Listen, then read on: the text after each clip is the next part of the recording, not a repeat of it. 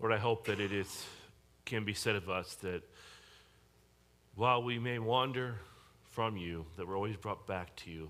We are always brought back to the heart of worship. And the heart of worship is all about you. Amen.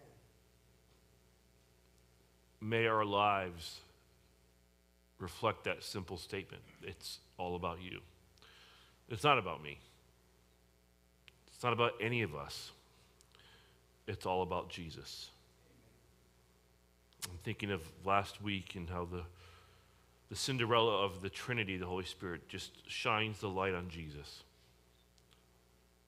Look at him, focus on him, adore him. Really, that's what it means to be Christ-like. And so we come to seek you this morning as we open our Bibles.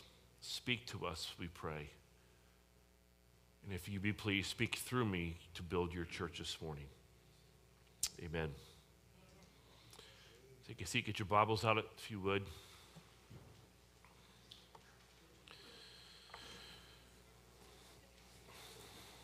In the summer of 1967, Kevin Springer attended a student retreat at the headquarters of Campus Crusade for Christ in Arrowhead Springs, California. He'd been a committed Christian for 5 years, but recently his spiritual life had stalled. Do you ever feel like that? Well, he was looking for more from God, something to empower his life and give him a clear purpose. While there, he heard Dr. Bill Bright present a teaching session on the Holy Spirit. And this had to be a move of God, because if you never met or even heard Dr. Bill Bright, he's a leader, or he was a leader and administrator. He was not a teacher. The staff used to hate when he would teach or preach. He wasn't gifted that way. But he had a simple presentation on a lesson on the Holy Spirit. His points are very simple. We cannot successfully live the Christian life in our own strength. The Father has sent the Holy Spirit to empower us. We are commanded in Scripture to be filled with the Holy Spirit. Now, even though Kevin had been warned about the excesses of the Pentecostal movement and the Holy Spirit, Dr. Bright's words stirred him deeply. That night, Scott could hardly sleep as he sensed God calling him to open his heart to the Holy Spirit. So he slipped out of bed and found a quiet place under a palm tree and prayed, Holy Spirit, I've been living in my own strength too long. Now I yield every part of my life to you. Come and fill me. A simple, unemotional prayer. What happened next was beyond anything Kevin had been taught about how God works. First, he felt a rush of power come over his body, a warm, tingling feeling he had never before experienced. And with that rush came a peace and an urge to worship God. As he began worshiping, he was soon speaking in tongues, though initially he was unsure of what it was. After praying and worshiping for an hour, he opened his Bible and began reading late into the night. Scripture came alive as the Word of God leapt off the pages. The very next day, as he was witnessing at Newport Beach, he received insights about the teenagers. Sexual sins, problems with parents, problems at school that were right on target. Within 30 minutes, several of the teenagers were weeping, falling to their knees, repenting of their sins, and turning to Christ. In several cases, students who initially joined the conversation only to mock and ridicule ended up on their faces, weeping, trembling, and repenting. Now, can you relate to Kevin's story? Having faithfully walked with God for years, yet your Christian experience is marked by consistent failure and defeat. There has to be more, perhaps you quietly thought to yourself.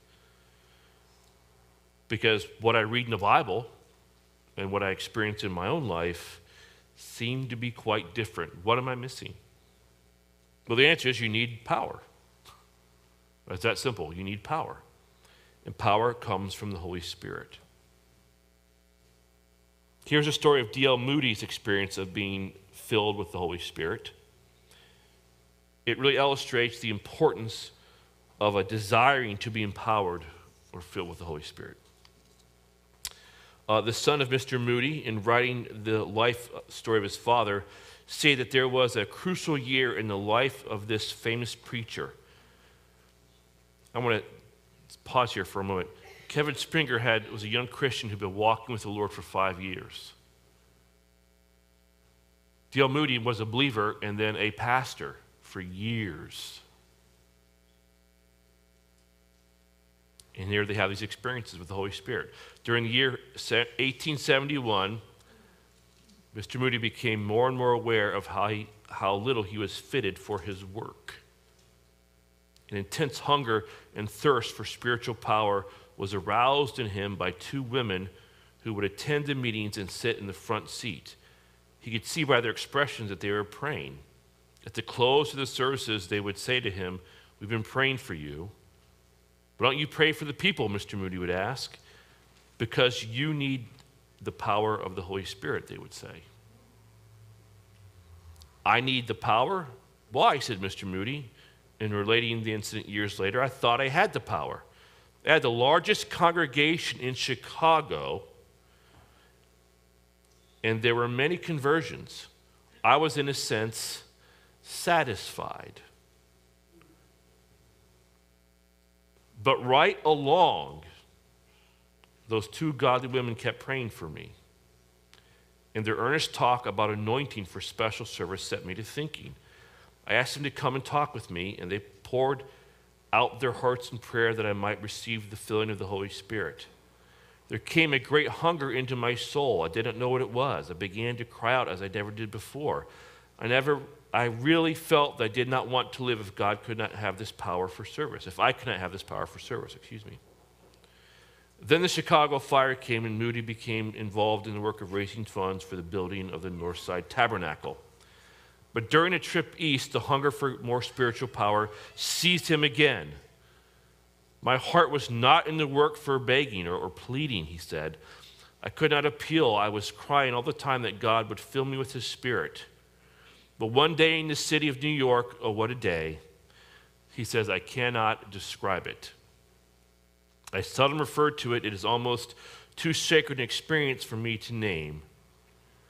Paul had an experience of which he never spoke of for 14 years.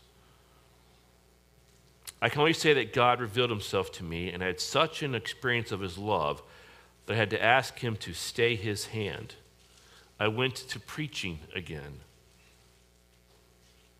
The sermons were not different. I did not present any new truths, yet hundreds were converted. I would not now be placed back where I was before that blessed experience if you should give me all the world. It would be as small as dust in the balance.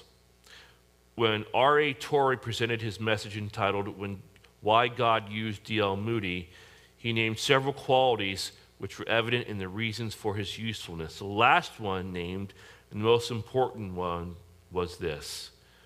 Moody was definitely endued with power from on high. Speaking of R.A. Torrey, this is his experience of being filled with the Holy Spirit. I recall the exact spot where I was kneeling in prayer in my study. It was a quiet moment, one of the most quietest moments I ever knew. Then God simply said to me, not in any audible voice, but in my heart, "It's yours, now go and preach." He'd already said it to me in his word in 1 John 5:14 and 15, but I did not know my Bible as I know it now. And God had pity on my ignorance and said it directly to my soul. And I went and preached. And I've been a new minister from that day to this. Sometime after this experience, while sitting in my room one day, suddenly I found myself shouting, "Glory to God, glory to God, glory to God," and I could not stop. But that was not when I was baptized with the Holy Spirit. I was baptized with the Holy Spirit when I took him by simple faith in the Word of God. That's in Dr. R.A. Torrey, the Holy Spirit, who he is and what he does. 3 men who had a different encounter with the Holy Spirit. But the result was the same. They left empowered for service. In 1 Corinthians chapter 3, verses 1 through 3, I'm going to build off of what we talked about last week. We read this. Hopefully you can see this. This is Paul speaking to the Corinthians. And I, brethren, could not speak to you as to spiritual men. You see that, the word spiritual there? Spiritual, number one. But as to men of flesh, as to infants in Christ. So there's two different types of people he's talking about. I gave you milk to drink, not solid food, for you are not yet able to receive it. Indeed, even now you are not yet able, for you are still fleshly. For since there is jealousy and strife among you, are you not fleshly, and are you not walking like a third group of people, mere men? Okay? The mere men are like, they're full of strife and conflict and so on. There are three types of people that Paul's addressing in this church. You have this person right here, which would be called the natural person. This would be the unbeliever. Notice in this simple diagram, where is Christ? Outside this life. And who's controlling? Who's on the throne? Self. Okay? If this is the heart, self is in control. Christ is outside the life. Who directs the decisions and actions? Self does. Okay? And the result is frustration, but Jesus is outside the life. Pretty simple, right? This is the unbeliever. We all start off here. For the most part, almost all the time, whenever someone does come to Christ, notice that Christ is in the life. Like when you first became a Christian, was Jesus on the throne of your life and did he direct you? No, he did not, because you didn't know, right? You simply prayed a prayer of salvation, and the prayer is simply this: I receive you, Jesus Christ, to do what? As my Savior for the forgiveness of my sins. And God gives you his nature and everything in the Holy Spirit and whatnot. He dwells inside you, but is he directing your life? And you would say, no. Kevin Springer, the first 5 years of his life, something was missing. D.L. Moody, years of his life in ministry, something was missing. Okay? So Jesus is in the life, but he's not in control. Okay? Self was on the throne, directing decisions and actions. So the difference between this person life, the self-directed life, and this life is what? There's only one difference. Where's the cross? In the life, but look at the life. The dots are the same. See that? This is the majority of believers today. I've said this is, another way of putting it, this is that Ford Mustang. Totally souped up Ford Mustang, the keys aren't in it. Right? This is that Ford, what I call it? Fiesta. Okay? No power. Yeah, you got power here, but you ain't using it, right? Then there's this person here, the spiritual person. That's who Paul wants to address them. I want to address you as spiritual. This would be the spirit-filled person. The person that's been empowered by the Spirit, baptized with the Spirit, okay? They have yielded or surrendered their life. That's what Kevin Springer prayed. I yield my life to you, and this empowerment came upon him. So Jesus is in the life and on the throne, selfless yielding to Jesus, and notice the life is directed by Jesus, and it has its influence and direction in their life. It's a really simple, again, this is the unbeliever or the mere men. This is the carnal Christian, okay, or men of flesh or infants in Christ, and this is a spirit-filled believer, okay? Again, each of the three men, Kevin Springer, D.L. Moody, and R.A. Torrey, they began as a natural person, an unbeliever, then became a carnal person or a believer, eventually became a spiritual person or a spirit-filled believer. While they were all indwelt by the Holy Spirit at salvation as a believer, they were empowered by the Holy Spirit as a spirit-filled believer after salvation. You understand that? Okay? This separate experience of the Holy Spirit, this empowering, this filling, it's nothing new from the perspective of the Bible. Get your Bibles out, turn to Acts chapter 2. Okay? Acts chapter 2.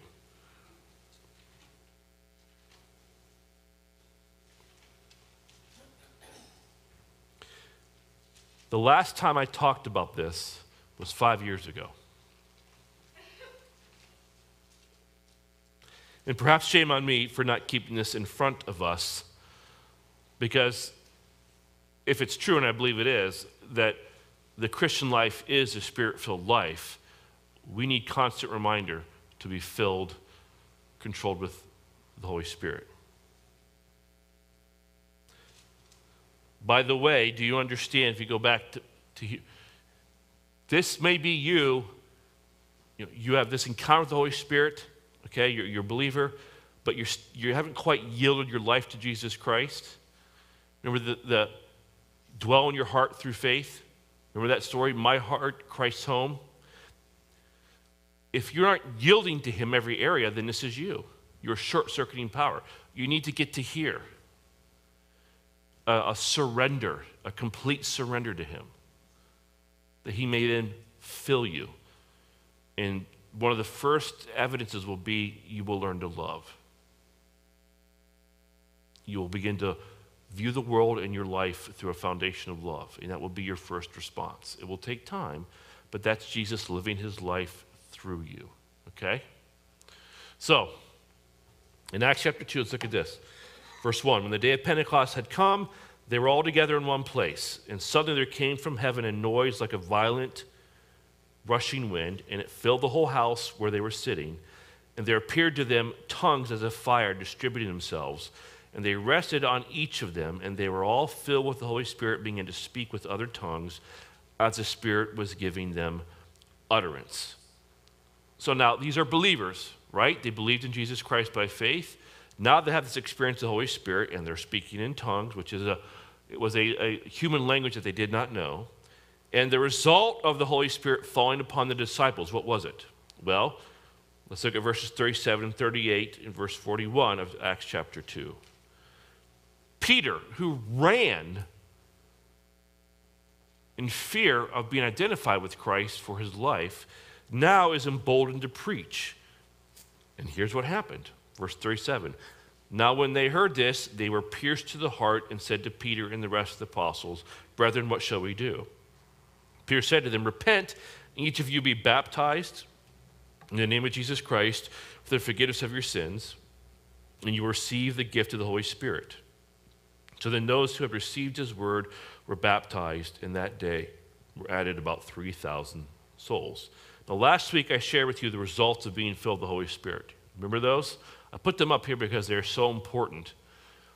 You'll have the power to boldly witness and do miracles. In Acts 1:8, Jesus promises us power to be his witnesses. That's what we just read. Fearful Peter without the Spirit. Matthew, Mark, Luke, and John. This is Peter with the Spirit in Acts. See the difference? Boldness. The fear is gone because God hasn't given us what? A spirit of fear or of timidity, but of power and of love and of discipline.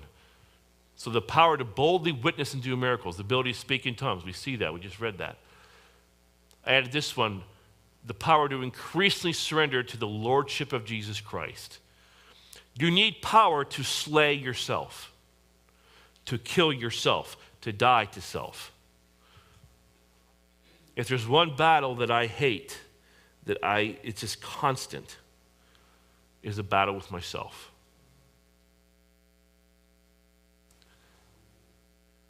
To live a life characterized by love, that comes with being filled with the Spirit.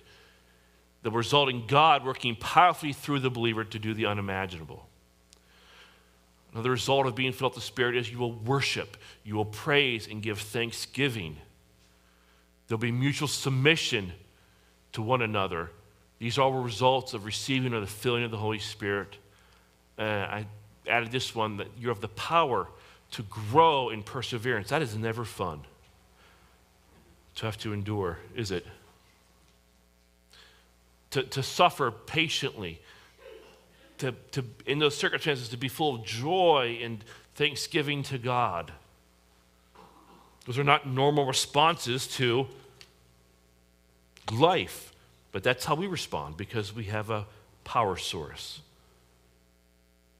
These results that we just looked over, They come after we've been baptized or filled or empowered with the Holy Spirit. So let's talk about this phrase, the baptism with the Holy Spirit. You're already in the book of Acts. Go back to chapter 1, verses 4 and 5. We find this. Gathering them together, he commanded them not to leave Jerusalem. This is Jesus before his ascension. But to wait for what the Father had promised, which he said, you heard of from me. Verse 5, for John baptized with water, but you be baptized with the Holy Spirit not many days from now. Now the question becomes, because we talk about baptisms, we get confused. How many baptisms are there? Well, there are 3 baptisms, okay? And you should know this by heart by now. The first baptism is this. The Spirit baptizes us into the body of Christ at salvation, okay? That verse, 1 Corinthians 12:12, says, for just as the body is one and has many members, and all the members of the body, though many, are one body, so it is with Christ. For in one Spirit we were all baptized into one body. It's the Spirit that baptizes you into the body of Jesus Christ. That happens at salvation, okay? You are placed in Christ, and what that means is that when he was on the cross dying, so were you. When he died, you died. When he was raised from the dead, you were raised from the dead. Okay? Read Romans. It describes this in detail. Then he went to be with the Father in heaven, where he waits for you, who are now given a new life to live. And when you die, you will go be with him in heaven, because you've been raised up and seated with him, so you will sit with him in the heavenly places at the right hand of God, because you've been placed in Christ. It's an awful lot, isn't it? That's your destiny. That's your hope. I'm not even to mention an inheritance that awaits you, okay? But that's what the Spirit does. He baptizes you into the body of Christ, okay? That's 1 Corinthians 12:12. Then there's the second baptism, which is water baptism. Obviously, go therefore and make disciples of all nations. What? Baptizing them in the name of the Father and the Son and the Holy Spirit. That's referring to water baptism. Remember the story of the eunuch that we read? The transgender person that had faith in Christ? He knew he needed to believe, and then he knew he needed to be baptized. And what did Philip do with him? They came upon water, and he was baptized in obedience to the Lord Jesus Christ. So we are to be baptized. Does it change anything about you, water baptism? No. The moment that you were baptized into Christ at salvation, he gave you a new nature. The baptism, a water baptism more specifically, is simply you identifying with the body of Christ and saying, I'm one of you. I'm with you guys. It's an outward act of an inward change. Does that make sense? That's all that it is. Okay? You don't earn salvation by being baptized, water baptism. Okay? But that's the second baptism. Okay? The third one is what we're talking about this morning. Is that Jesus baptizes us with the Holy Spirit. Now, I just want you to listen to these verses because I put them all up there. What I want you to notice is this. What is this book? It's Matthew. What do we call Matthew? It's a gospel record, right? What do we call Mark's book in the Bible? A gospel record. What do we call Luke?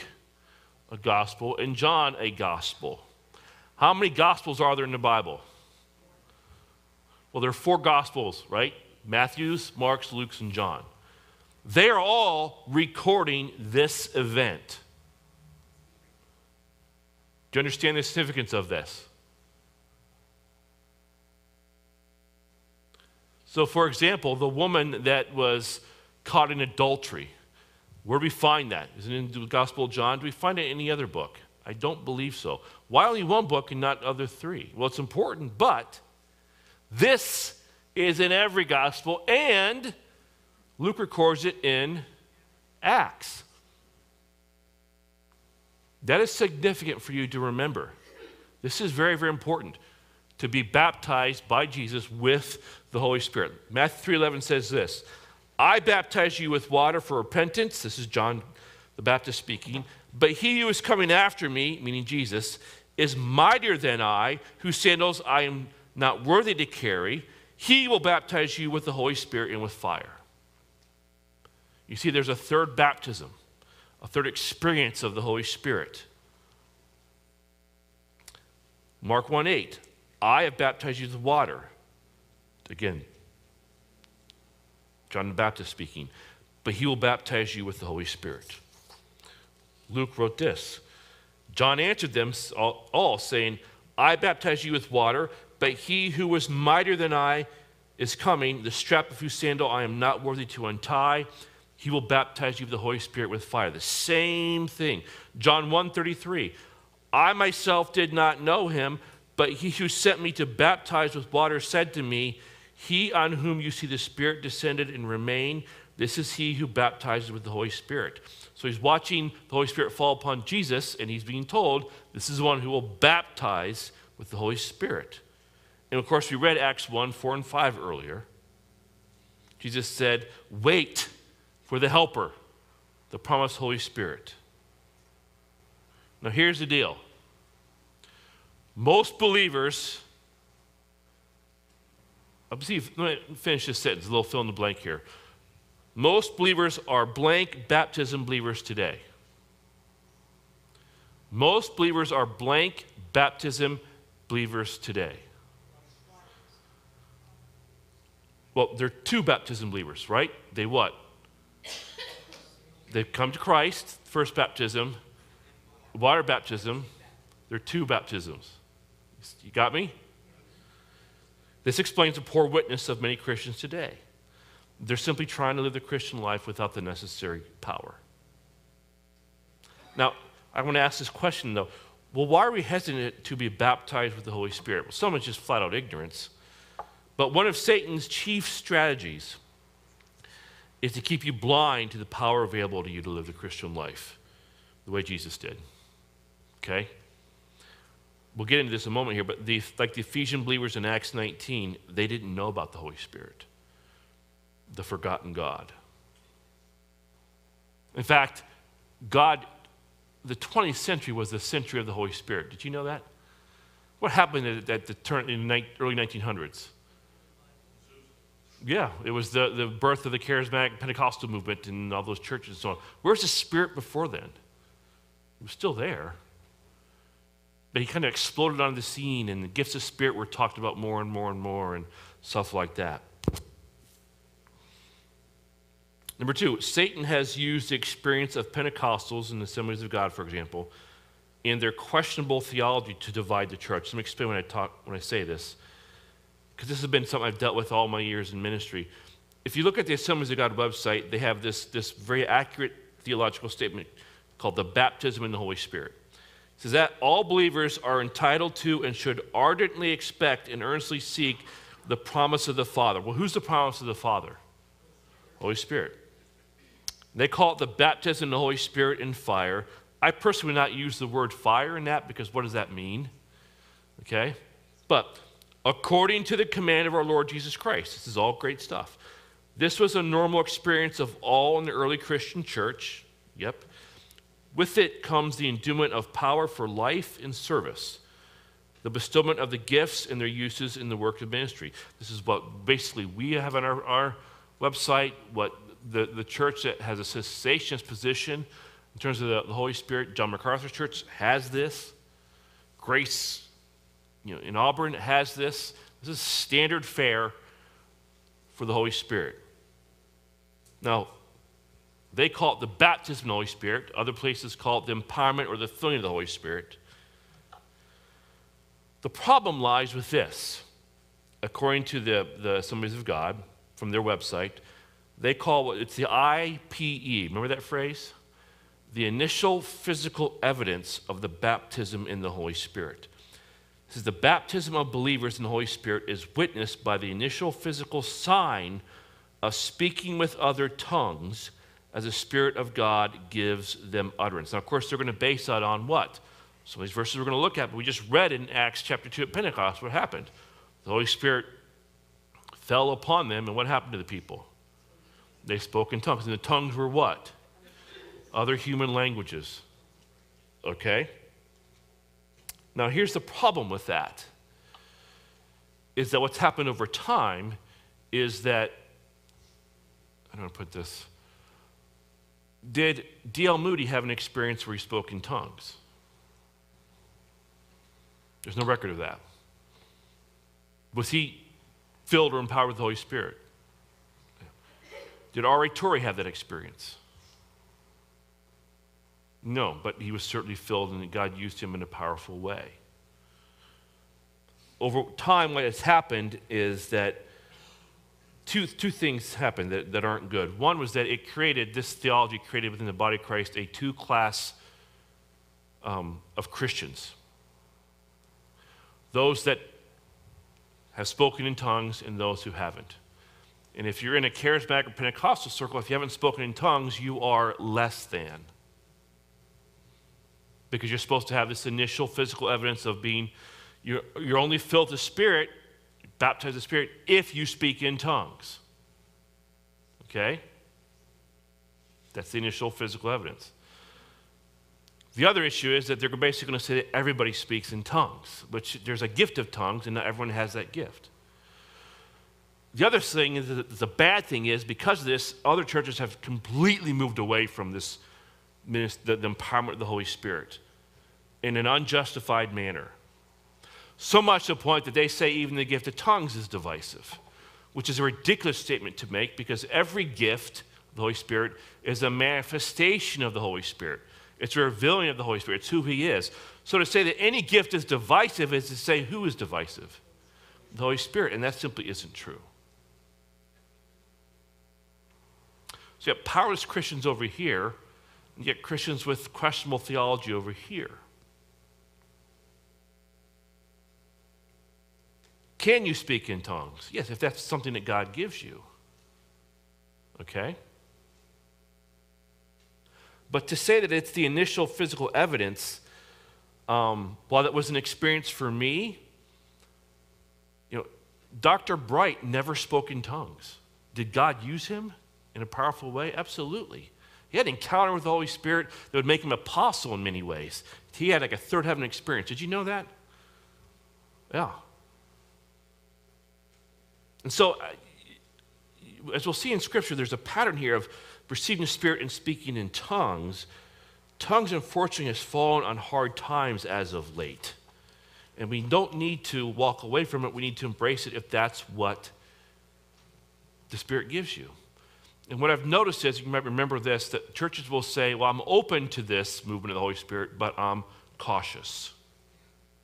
I hate that phrase, open but cautious. Are you told to earnestly seek the Spirit? The promise of, then seek it wholeheartedly. Don't just be open. See, open means it's an excuse for me not to seek him, and his power is filling. So they have the cautious. I'm cautious about it. Cautious about what? I know pastors that have, I read a story of a pastor that was sitting in an office one day, the Holy Spirit fell upon him, and he started speaking in tongues, and he didn't want it because of this misunderstanding, abuse of tongues, and he just didn't want it, but he was filled with such joy, and he was speaking in tongues, and he was enjoying it, but he said he didn't want it. And the Spirit spoke to him and said, I will take it away from you if that's what you want. And then he finally surrendered to God. See, he couldn't deny what was happening to him. It was biblical. Okay? So there's been this division in the church, and so every church lists this empowerment, okay? But not every church, what I'm trying to do, for a second time here, leads you into this experience. You need this. You need multiple fillings, okay? Over and over and over. We learned last week. Number 4. Number 3. Western Christians, with our rational mindset, we find the gift of tongues weird, which we shouldn't. And number 4, conservative evangelical theology says there is no need to be baptized with the Holy Spirit. Well, why? Because you've already received the Holy Spirit at salvation. The first baptism 1 Corinthians 12:12, and the third baptism, Matthew 3:11, Mark, all that, they are the same event, they say. So when you are a believer, they would say this, which is not true, okay? They're going to say this, that when you're a believer, you immediately go to here. Is that your experience? No. No. There is a separate experience of the Holy Spirit, okay? I think this is where I left off. Yeah. Any questions so far? What?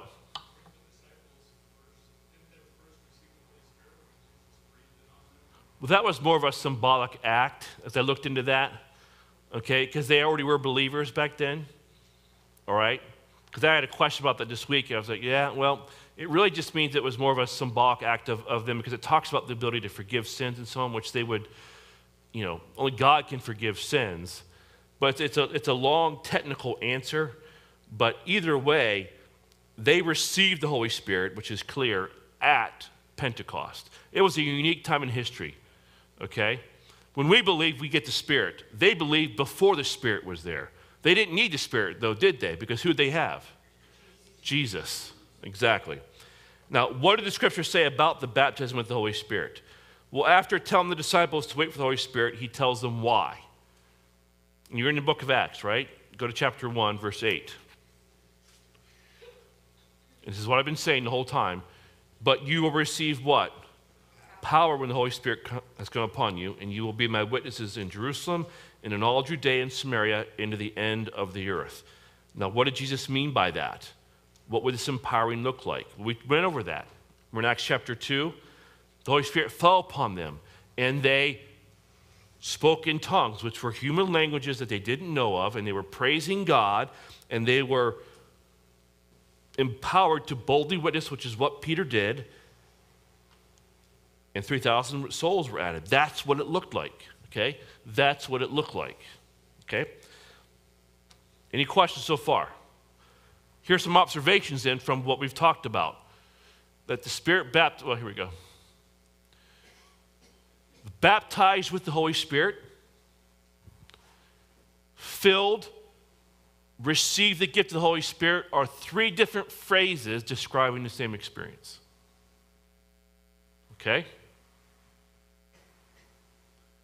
One result of being baptized with the Holy Spirit is speaking in tongues, human languages, praising God, which we've seen that. Acts chapter 2. One result of being baptized with the Holy Spirit was boldness and effectiveness in witnessing. Now this is important. Repent was the message of Peter. It means accept Jesus Christ your Savior. Be water baptized and then receive the Holy Spirit. And this pattern, as we'll see, is repeated in Acts 8, 10, and 19.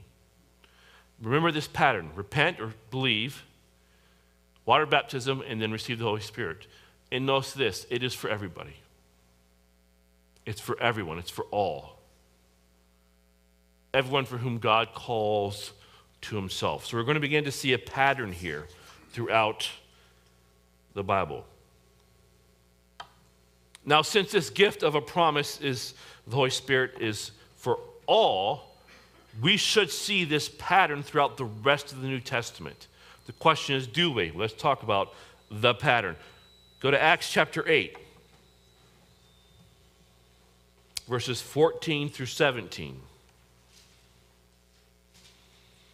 And again, I say to you, Matthew, Mark, Luke, and John talk about the importance of being baptized with the Holy Spirit that comes from Jesus. He baptizes you with the Holy Spirit. We see it happening for the first time ever in Acts chapter 2. But in Acts 8, Acts 10, and in Acts 19, we're going to see the same thing happen. Why are we seeing these repeated stories over and over and over again? If you are writing a book, or if you are preaching something, or you're parenting a child, or if you're a spouse trying to convince a spouse about a point you're making, what's the thing that you do over and over and over again? You repeat it over and over and over again, right? Okay? So let's look at Samaria. Verse 14, now when the apostles of Jerusalem at Jerusalem heard that Samaria had received the word of God. Now, why is that significant? What was in Samaria? Samaritans. And they were what? Half Jews. They're half Gentile, half Jews. And they were despised by the Jews. So now we have these pure Jews, the disciples, Peter and John and all the 12 disciples. They heard that Samaria received the word of God. They then sent Peter and John, reputably the two leaders of the early church, who came down, and what did they do? They prayed for these dogs, is really how they viewed them, that they might what? Receive the Holy Spirit. For he had not yet fallen on any of them, but had only been baptized in the name of the Lord Jesus Christ. What does it mean to be baptized in the name of the Lord Jesus Christ? They believed in him. That was salvation, okay? Then they laid their hands on them, and they what? Received the Holy Spirit. So here's the Holy Spirit. They received him. He indwelt them at the moment of salvation. That's the baptism in the name of the Lord Jesus. Now they received the Holy Spirit. And a second event when the disciples laid their hands on him. Turn to Acts chapter 10, starting in verse 44. It's a great story. Have this right? Acts chapter 10, the story of Cornelius. Is that right? Verse 44? Yeah. While Peter was saying these things, the Holy Spirit fell on all who heard the word. So what happened here? Let me take it back a little bit. Remember the story of Cornelius? Peter is at, I think, the house of Simon the tanner. And he's upstairs on the lanai meditating, and he has this vision. All of a sudden, in the middle of the vision, a voice calls out to him. It says, arise, Peter, kill and eat. And it was him killing and eating an unclean animal. All right? And what happens is that then someone comes to him and tells him that there's people here to see you, and they take him to a Gentile, which they never talked to. Jews and Gentiles never connected. They both despised each other. And as he sees these people waiting, he realizes that what he would call unclean, God called clean, and he needed to preach the gospel to the Gentiles, and he does. And while he was still saying these things, what happens? The Holy Spirit fell on these Gentiles, on all who heard the word. And the believers from among the circumcised who had come with Peter were amazed. Because what message had Jesus said to them? I came to the house of Israel. I came to speak to Jews only. And they thought that they were only go to Jews. And God says, no. You'll receive power to be my witnesses where? Jerusalem, Judea, Samaria, and to the earth. Exactly. And they're amazed why? Because the gift of the Holy Spirit was poured out even on the Gentiles. And how they know? For they were hearing them speaking in tongues and extolling God. Then Peter declared, can anyone withhold water for baptizing these people who've received the Holy Spirit just as we have? And he commanded them to be baptized in the name of Jesus Christ. Then they asked him to remain for some days. Okay? So now we have the three baptisms. They believe, baptism with water, and a baptism by Jesus of the Holy Spirit. And in this case, it manifested itself how? They spoke in tongues and they praised God. Okay? Does that sound familiar? It's Acts chapter 2, the same pattern. Holy Spirit falls upon them. They believe. They're baptized. They're speaking in tongues, praising God. Turn to Acts chapter 19.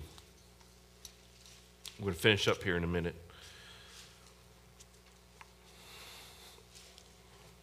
Verses 1 through 7. And it happened that while Apollos was at Corinth, Paul passed through the inland country and came to Ephesus.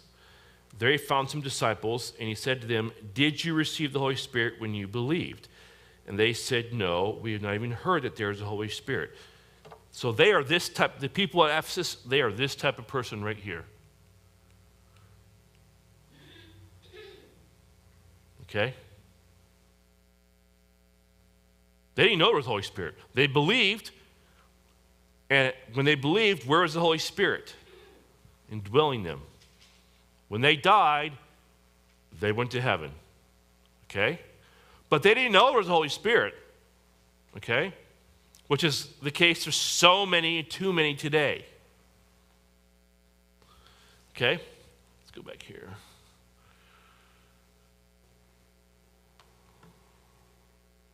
Verse 3, and he said, into what were you then baptized? He said, into John's baptism. And what was John's baptism?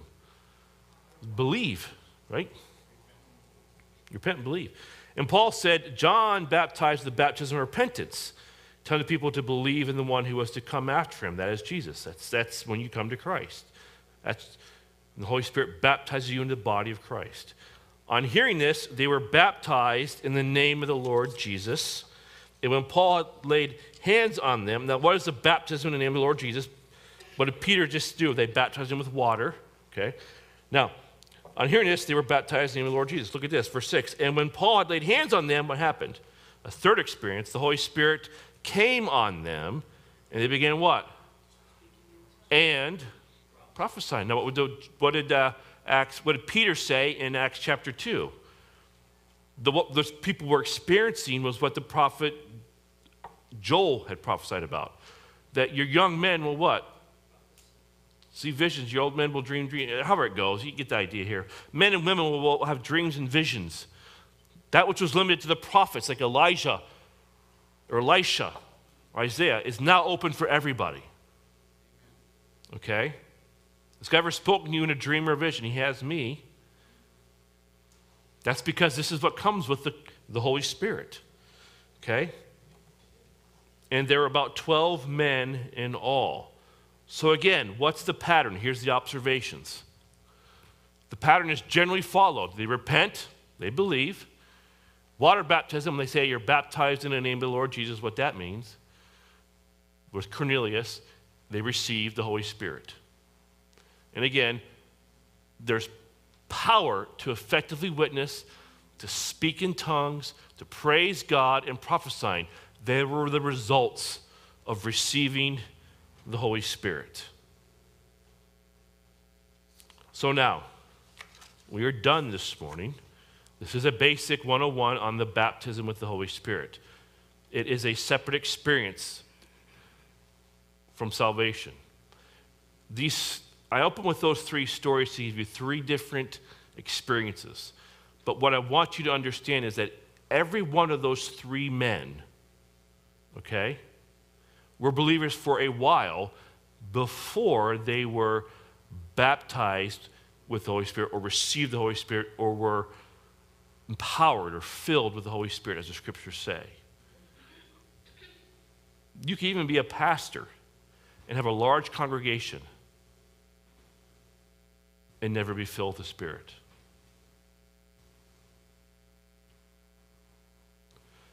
So you must be filled, baptized with, empowered by the Holy Spirit. Now, what D.L. Moody went through is a desire for that, a longing for that. Other believers you can share your examples of this. Let me share an example of this pattern. There's in the church in Bowling Green that I served as a campus pastor, one of the elders' wife's name is Gemma Eberly. Gemma comes from an Italian family. Her parents speak Italian, she doesn't. Her sister, I think if she has sisters or brothers, I can't remember, I think she does, they don't speak Italian. She didn't speak Italian. She got involved in the Charismatic movement at Bowling Green State University, experienced, as a believer, received the Holy Spirit, the baptism of the Holy Spirit, and she started to speak in tongues. She thought to herself, this sounds an awful lot like Italian. So she went home, it was late at night, and she woke her dad up, and she says, Dad, guess what? I was baptized with the Holy Spirit, received the gift of tongues. I think I can speak Italian. Is this Italian? And she started speaking in tongues. And her dad, who was kind of groggy, and when he woke up, he looked up at her and he said, why are you speaking Italian? Why are you saying, I'm a little freed one singing his praises? Now, she had no idea what she was saying because she didn't speak Italian, but through the Holy Spirit, she was enabled to speak this other language. Now, I'd say to you, based upon the Bible, is that experience biblical? Yes. Okay? You don't need to freak out at that. All right? But you must enter into this experience. And with D.L. Moody and others, there was a time of preparation that they went through. One of the things that we didn't talk about is that often it's a crisis point in your life. And that's what D.L. Moody had, a crisis point where he just surrendered completely self to God, and God then was able to fill him with his Spirit. Now, does that sound like what we've been through the last week? The sermon, right? That Jesus Christ might dwell in your heart through faith, so you learn to love, understand love, and then you're filled to all the fullness of God. Then God is able to do exceeding abundantly beyond anything you could ever ask or imagine. This is what I'm asking you to enter into, to begin to seek. Okay? Now, what I'm going to ask you to do this week is different. Obviously, you can always do this. Again, I say to you, if you can't fall asleep, listen to my sermon, but I'm asking you to do this again. Listen to this. Meditate on this, okay? At least one more time this week. Because next week, we'll talk about tongues. We'll answer a question about tongues. And then I'll invite whoever is here, if they want to not rededicate your life to Christ, but maybe resurrender yourself to the Spirit. Or pray to receive the Spirit into, if you haven't done that already, and you can come forward. This is something that is a promise to you. Now, I have done this. When I was a young boy, I came to Christ in a charismatic tradition. A few days later, I was explained this whole message. I didn't really understand what it was, but I just knew I needed the Spirit. I was supposed to speak in tongues. And I asked the Spirit to speak in tongues. And with some encouragement, it's hard to explain, but I just started kind of babbling, and they said, that's it. And I went home, or went to my parents' place after this camp, and they weren't pleased that had happened, because I think it should just kind of happen if it was. They thought that I was coached into it. Either way, it was confirmed years later when I was called to speak in tongues at a youth group meeting, and it was interpreted. Okay? But since that time, off and on, I've had to resurrender my life to Christ. But the gift of the Holy Spirit has become so important to me. He has disclosed to me time and time again the future, what is to come. Because I said, that's what the Holy Spirit does, right? When I told another believer at a baseball game in Indiana what my future was, where I was going, I was coming out here, and the Holy Spirit had disclosed that, she said, I wish I had that. Well, you do. You do. But are you seeking Him? Are you asking that? It requires effort, a pursuit of Him. Okay? But that all comes down to the desire and ability that only comes from the empowerment of the Holy Spirit. And so if you know anybody that is struggling as a believer and is lacking something, tell them this stuff. Okay? You don't have to live a defeated life. You will always struggle with your flesh and sin. I get that. But you can live on a different level. You can learn to, when you're insulted, respond in love. One of my first responses, and I think that some of the elders here can say it because it's happened here, but when someone is offended with me or something happens, my response is, well, how can I help them? You know why I always say that? How can I help you? I assume that they're in the what? The trap of offense. And instead of taking the insults, I want to reach out and help them to get them out of that. That comes through the filling of the Holy Spirit and experience over time. And that's what we all need. Amen? Let's pray. Holy Spirit, we thank you for this time. We need you to live the Christian life. Speak to us this week. Prepare our hearts for next week, we pray. In Jesus' name, amen.